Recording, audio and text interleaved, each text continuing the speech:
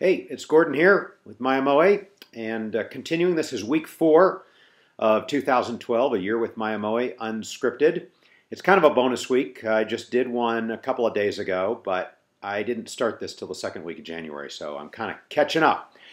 And look, I'm even holding a ukulele, so you can do something other than just watch me talk this time. The subject this week is on alternate tunings. Specifically, this is one of our baritones, and the customer wants it tuned in tenor. I think a lot of people think that a baritone means it's baritone tuning, where really a baritone refers to the size of the body and to the scale length from the nut to the saddle. And yes, there is a common baritone tuning, which is D, G, B, E, but which is the treble 4 strings of a guitar, but it doesn't have to be that way. And in fact, we like to work on different string sets and specifying different string sets. So with a different set of strings, you can make a baritone play like a tenor, G, C, E, A.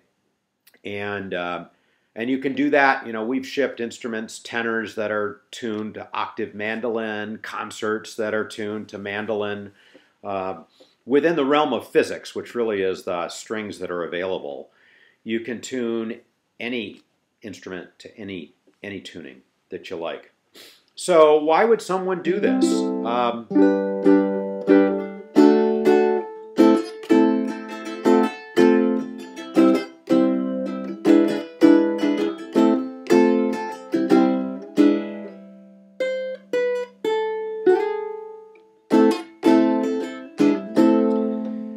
Well, the person that wants this wants a bigger sound, more volume.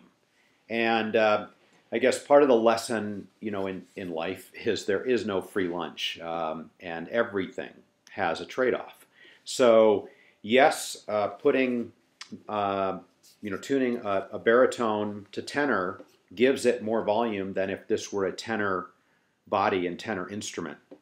But the trade-off is that it loses some sharpness, and the sound gets a bit more warmer or blendier, but just not as distinct. And when I talk about tone, by the way, I try to use terms that are not pejorative, because what you like is what you like. And you know, warm is not a bad term. Bright is not a bad term. They're just different, and you don't get them both. So with this baritone, we're going to get a little bit more volume than a tenor, and we're going to get a little bit less definition. Let's listen to a tenor here. This is an all-mango tuned tenor. You can probably hear it's a little quieter, but can you hear that the notes just have they have a definition and a precision. Maybe you'd call that a brightness that you don't get.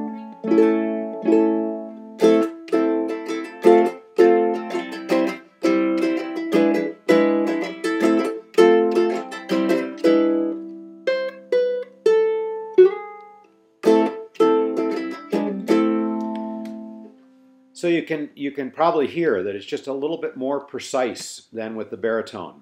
Which one is better? Well, I leave that up to you to decide. It's really a question of what you want.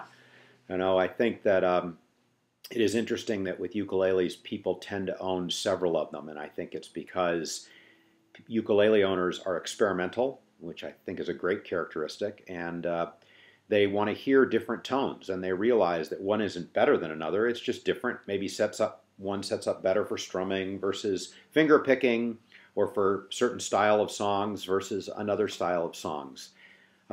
Anyway, in another week, not next week, but another time during the year, I'll be talking in more detail about the physics behind strings and alternate tunings and how the equations work where you can determine it. But we do have string sets if you want. If you've got a baritone and want to tune it to tenor, we've got string sets for that. We've also got string sets if you've got a tenor and want to tune it to baritone. I don't love that idea because the tenor body isn't really big enough to represent that low D note that you get on a baritone. But if you're used to playing guitar or used to playing in that baritone tuning, and you've got a tenor, then that's why you might want some of those strings. Anyway, got any questions? Of course, email us. Better to do that than respond on YouTube. We're a little better on email. And that's it. I will see you next week. Bye-bye.